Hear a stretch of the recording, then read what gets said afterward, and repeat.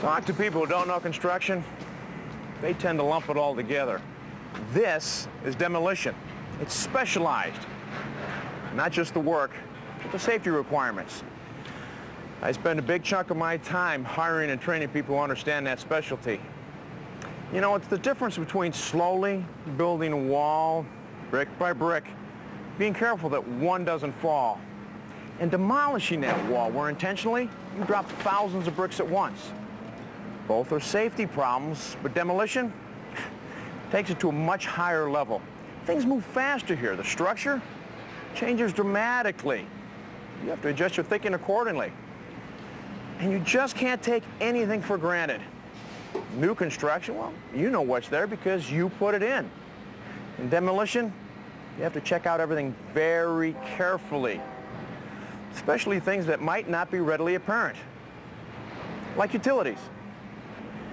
We insist that our people inspect everything themselves to make sure there isn't a live electrical circuit, or gas, or a flammable liquid in a pipe, or some hazardous substance left in a vessel. Doing a good job means being cautious first and getting the word out if there are any potential hazards. Our people have to know what they're doing, work together, be alert. We have safety meetings before starting every job. There's always something to cover. Safety isn't something we teach once on the way in. It's the way we do the job. Bottom line, you work safe or you don't work here.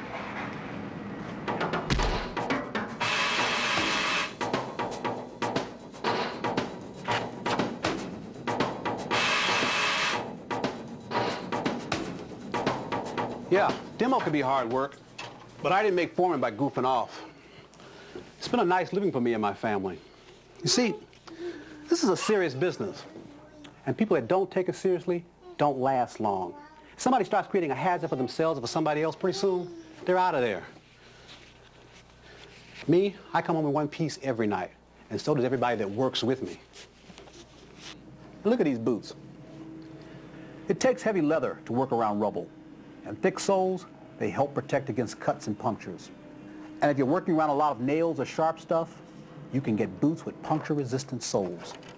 And if you're near heavy loads, steel toes can really save you. Same deal with gloves. I get what I need for the job. And cloth, that's fine for most rough stuff. But when I'm working around metal or sharp edges, I switch to leather.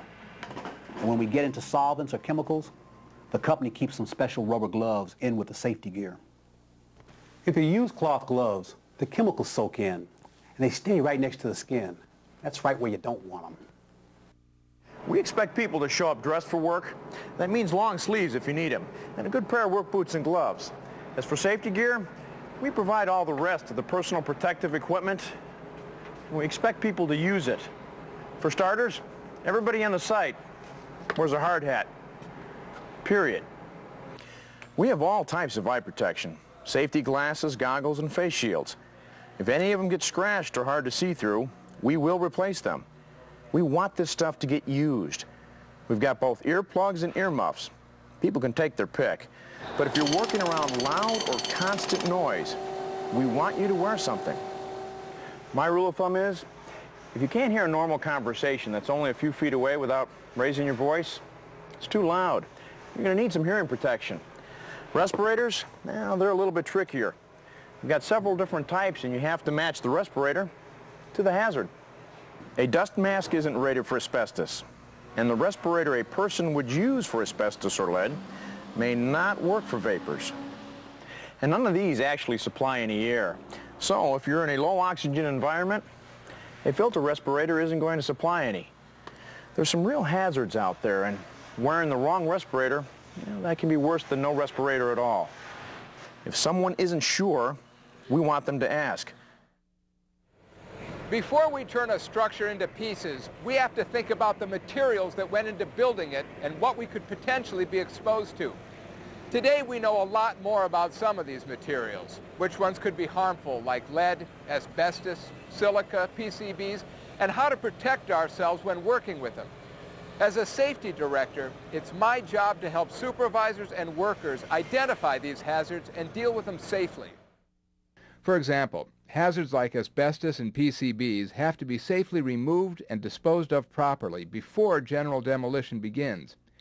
And we have safe work procedures for lead and silica that will protect our workers on the job. For all of these hazards, it's everybody's job to follow the safe work procedures we've established, including using the right personal protective equipment if you need it. We expect everyone on the site to protect themselves and the people around them when they could be exposed to these substances. Silica is just sand. I mean, it's everywhere. It's in the concrete, in the masonry, in plaster and stucco. It's on the ground. No big deal, really, unless it becomes airborne dust. You really don't want to be breathing this stuff.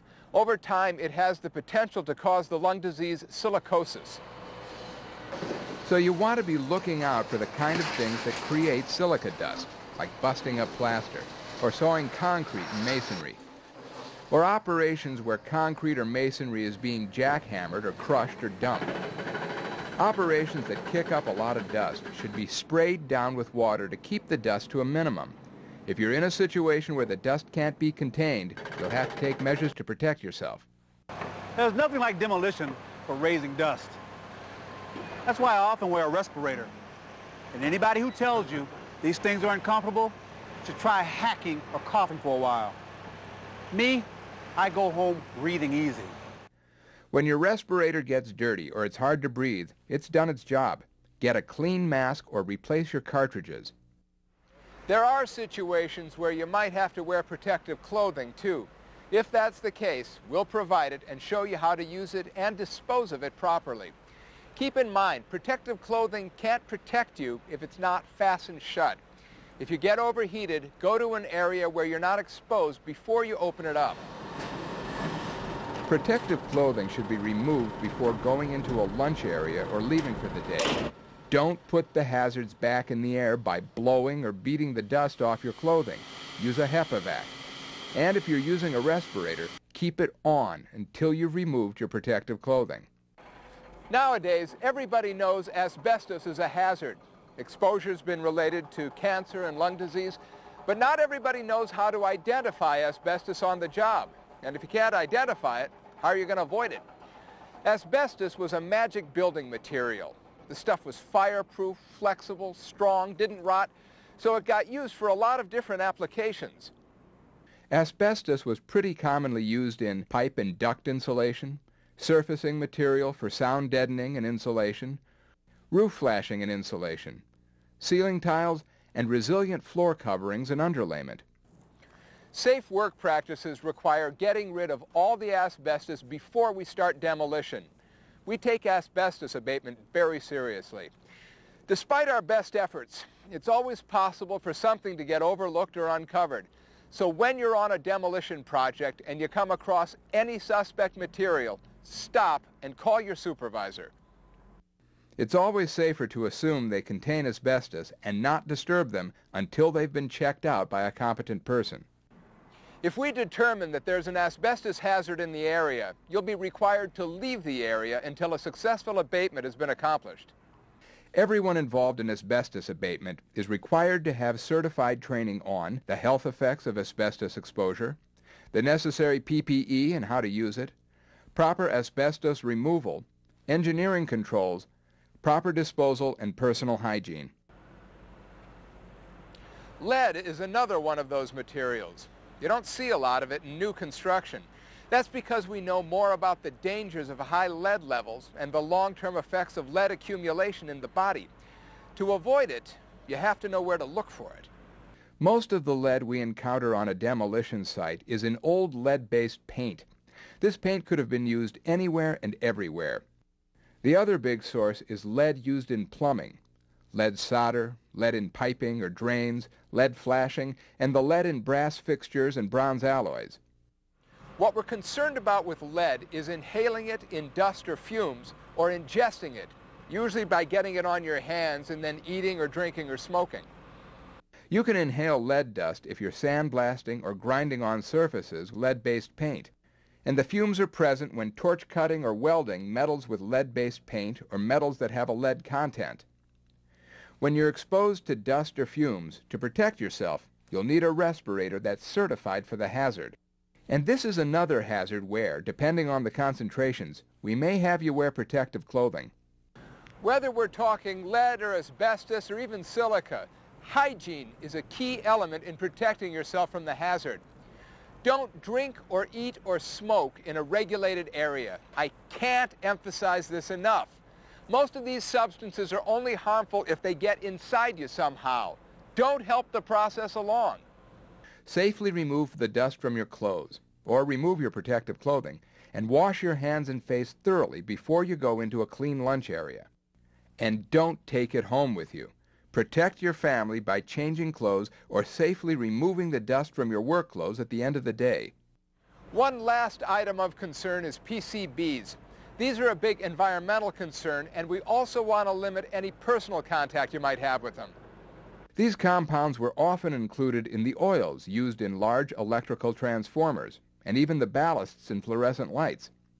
We'll inform you of any areas where PCBs exist and expect you to stay clear of them. If you're designated to work in one of these areas, we'll make sure that you get specific training in how to handle these materials and use the appropriate personal protective equipment. Whether you're working in one of these areas or just passing by, if you notice anything that looks like an oil spill around a transformer, we want to be notified right away. The bottom line for all of this is for you to stay safe and healthy. We'll inform you of the hazards we know about, but there's always the possibility of coming across something new. Like a mystery container with an unknown substance. Even if the container's labeled, people have been seriously injured when the label turned out to be incorrect. Let a competent person examine it first. Remember, things change dramatically in demolition, and you have to stay alert to what you're working with and what's going on around you. Fire? It's always a big concern. That's why we put together a fire safety plan before we ever get on site. Emergency access, water, fire extinguishers. And we take a close look at any fire or explosive hazards we can identify. We pass all this along to the crew, and we expect them to remember where the equipment is and what the emergency procedures are, especially what the signal is for a fire alarm and where to go when you hear it. We're equipped to put out sparks and small blazes, but that's it. If the fire ever takes off, the rule is get out of there and sound the alarm. And if you hear the fire alarm, you should evacuate immediately. Then assemble for a head count. It's very important to understand that just because you're not in immediate danger, someone else might be. And we don't know who to help until we can identify who's missing. You know, a fire on the site could be a big disaster.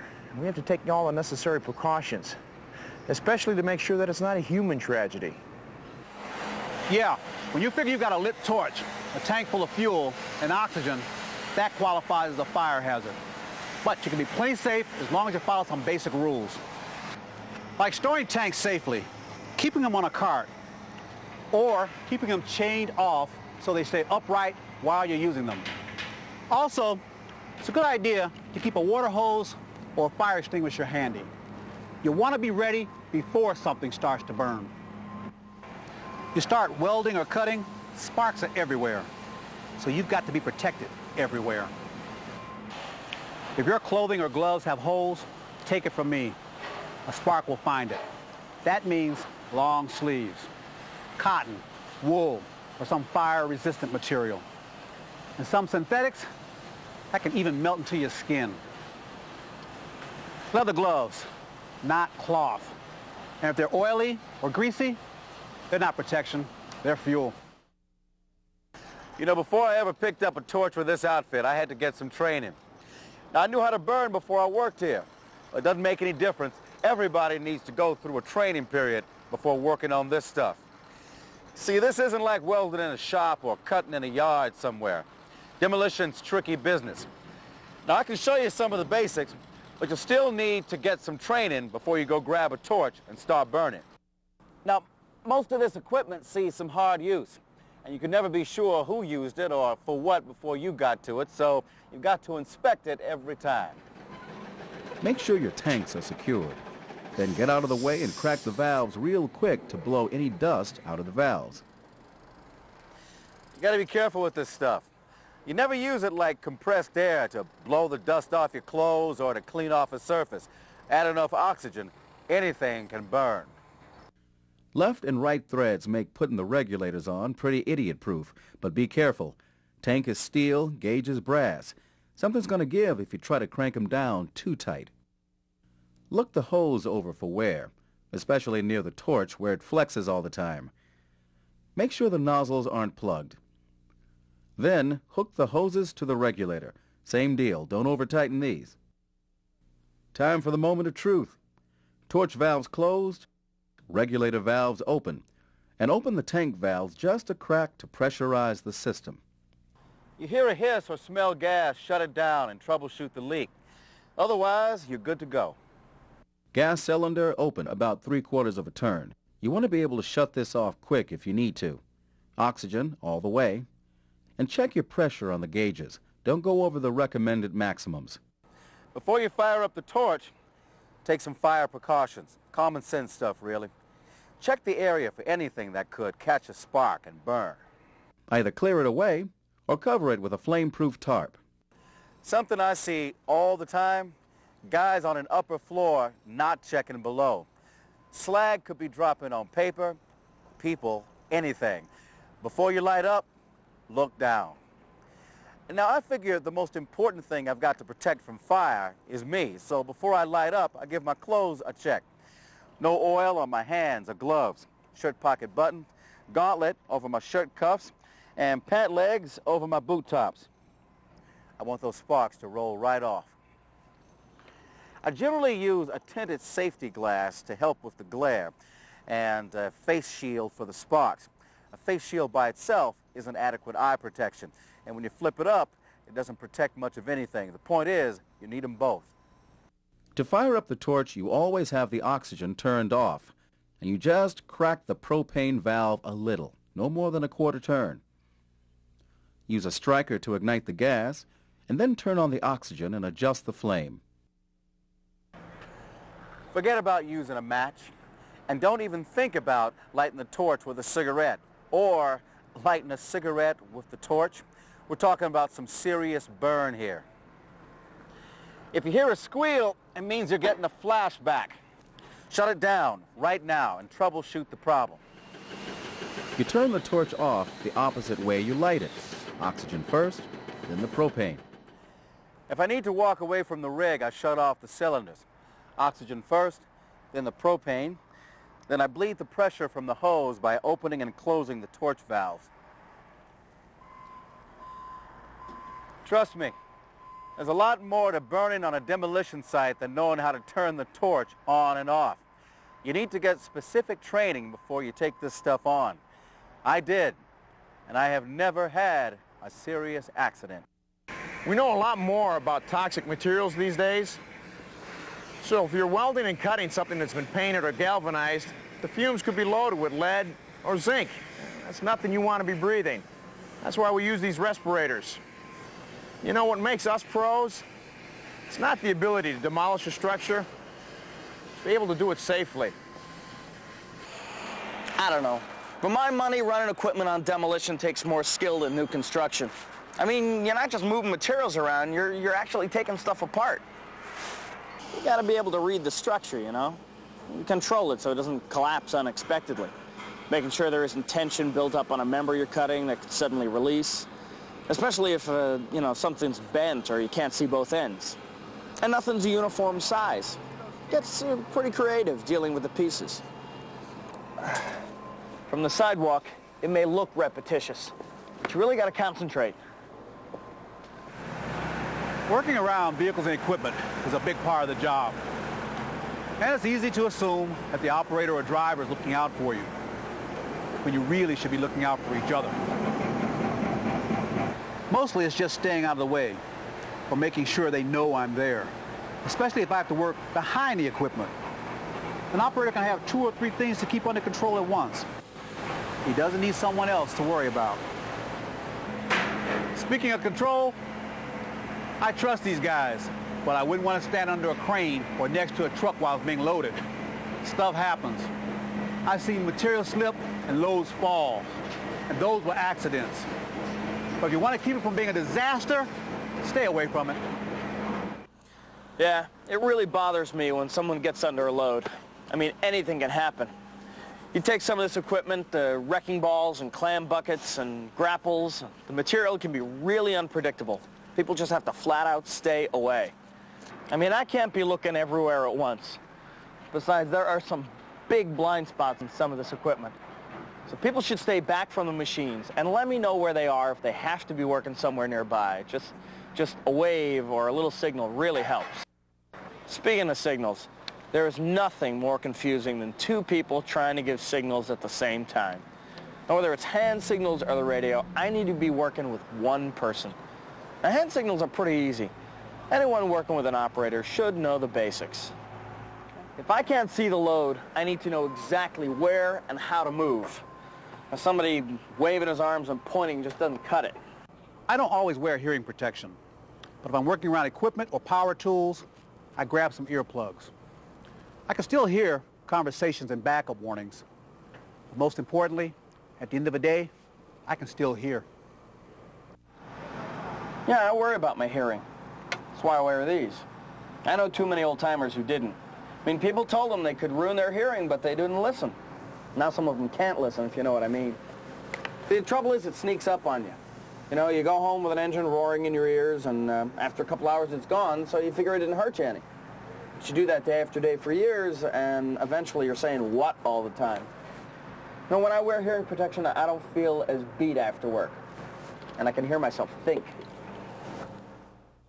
One thing that really works on this job is having a little strategy, figuring out your position, using a little technique. I don't mean to make this sound like a game, because this is the real thing. But, for example, if you're ever in a building, especially those upper floors, scope out a couple of ways to get out of there. You know, using a little bit of strategy. And being aware of your position, you don't want to stand under an overhead load or near an exposed edge. That's what barriers are for, to make sure someone doesn't just wander into a work area or off an edge. And if it's your job to be on the other side of the barrier, stay alert.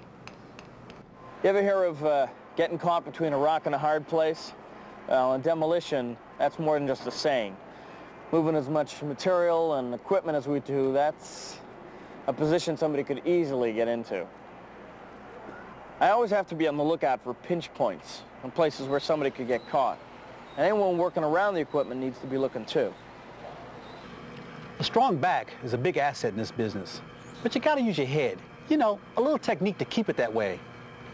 I like to warm up a little bit. You know, stretch before doing any heavy lifting. And there's some common sense rules, like keeping your back straight, lift with your legs, and don't try to be a Superman. Like I said, this is not a game or a competition. Get some extra manpower or some machine to do the heavy stuff. You know, in 10 years, I've never had a serious fall. And that's not luck.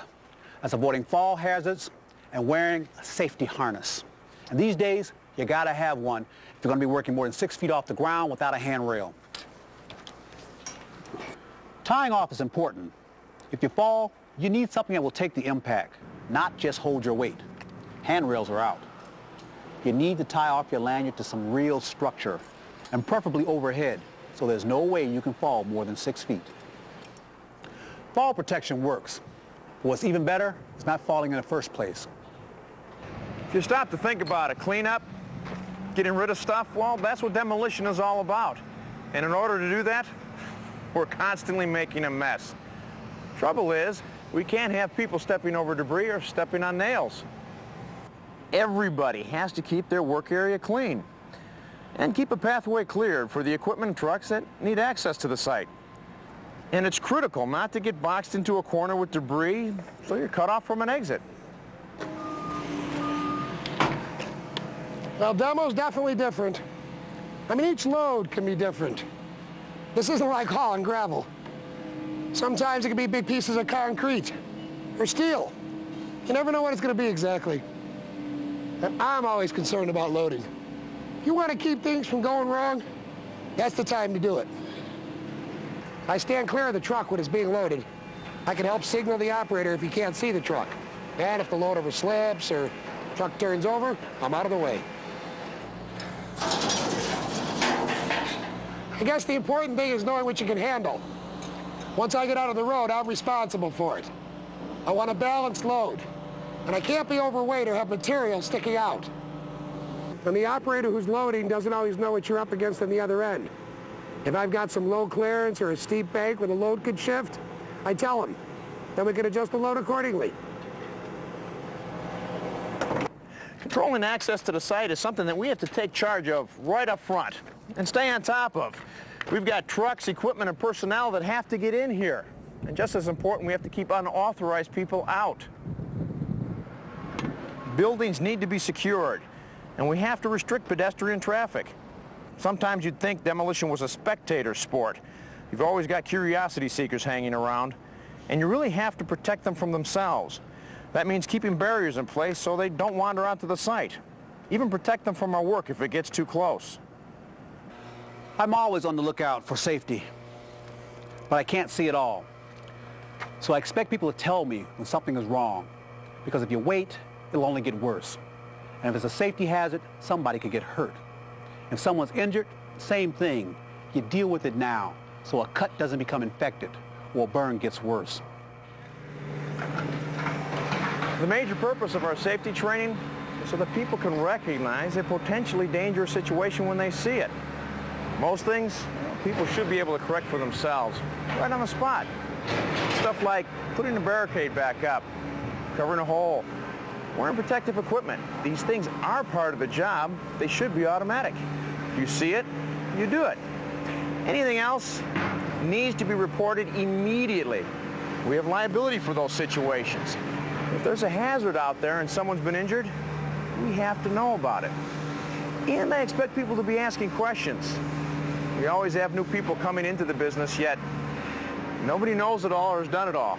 There's only one dumb question here. That's the one that doesn't get asked. Like I said before, what makes us pros, it's not being able to demolish a structure, it's that we can do it safely.